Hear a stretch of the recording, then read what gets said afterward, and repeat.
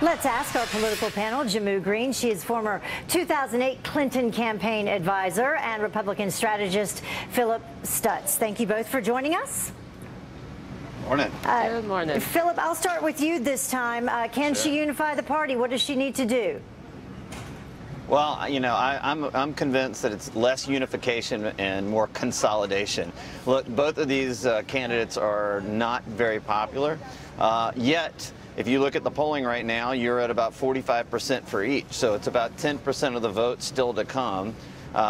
Hillary believes that if she's, as to quote Barack Obama, more likable, that she can kind of consolidate the remaining vote and get to the majority.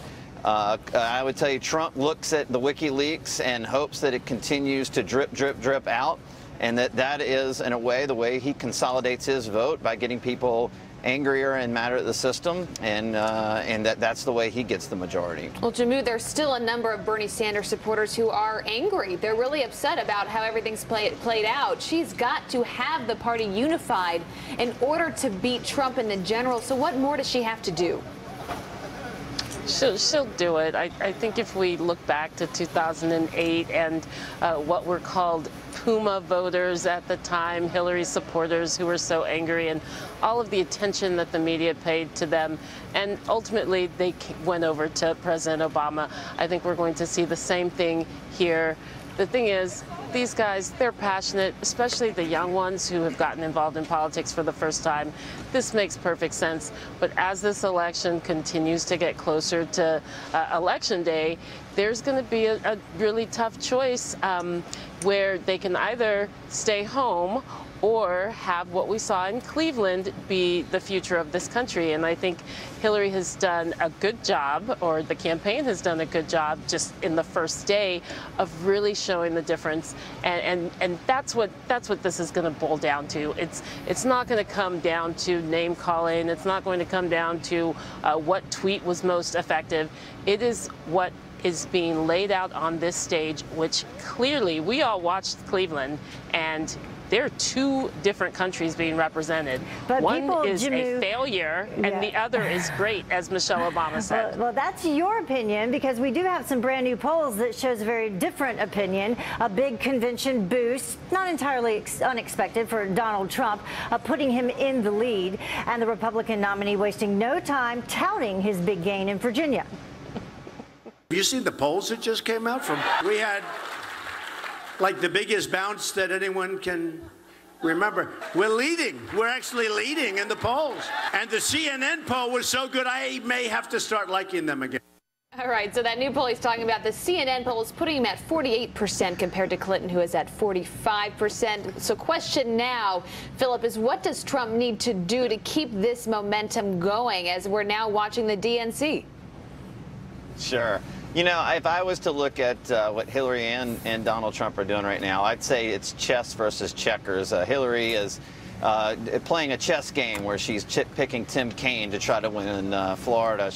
Tim Kaine is going to help her consolidate the Spanish vote in Florida, and Tim Kaine in Virginia. But, you know, Trump is playing checkers. And I know that sounds like I'm denigrating Trump, but from whether he can get elected or not, it may not be. I mean, he may be playing a simpler game that may end up winning this election by playing from a national stage rather than going state by state by state and trying to win each state. So I think that's how it's going to play out. I think Trump has said this worked for me in the primary, and I plan on it working in the general. Jamu, obviously one of the topics that's on everyone's mind right now is terrorism and homeland security. That was something that was not mentioned by a single speaker this evening or yesterday, the first day of the convention. And when you take a look at those polls, the same polls, it puts Donald Trump ahead of Hillary Clinton by double digits as to who would better handle terrorism. Same thing with the economy.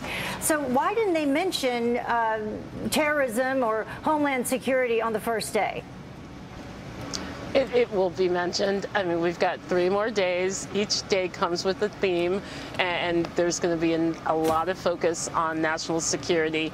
I think, speaking of national security, we are sitting here talking about tweets and you know, the chaos of both conventions, while it's likely that Russia hacked the DNC. This that is serious scare you? stuff Yeah, that has but- not. but Yes, doesn't that also it scares the scare you bejesus when- out of me. And Yeah. when we have someone in Donald Trump cheerleading Putin. But what about and Hillary Clinton and her private server? Right, this is a new reality that we face. What about it? What about her private server? That has nothing to do with a foreign government coming into our political process with an agenda, with, I think, an opening that they've seen that Donald Trump has given them. You don't think, that though, if they scares can me, hack and the I think there DNC, needs to be more they can conversation definitely about hack that. a private server in someone's basement? Heather, I'm not talking about Hillary Clinton's server. I'm talking about a foreign government coming into our country to get involved in our presidential this goes right election. into Philip. This goes right into the people's concerns with national security.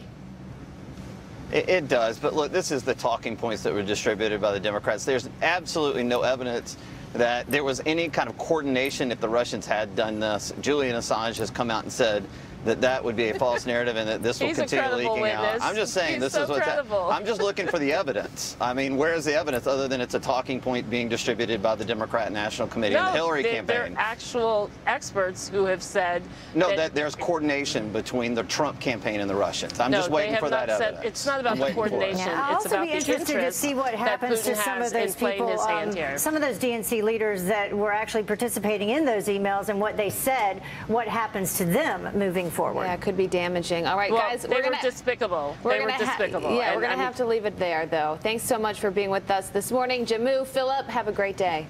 Thank you. Thank you.